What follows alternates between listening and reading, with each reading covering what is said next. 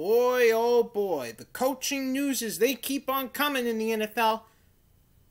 Is this... Someone ought to change today to National Hiring Coaches Day. Because we got a lot in the NFL right now. I mean, seriously. Someone ought to hashtag Hire NFL Coaches Day.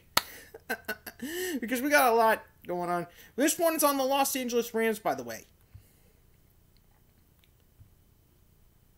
They have come to terms with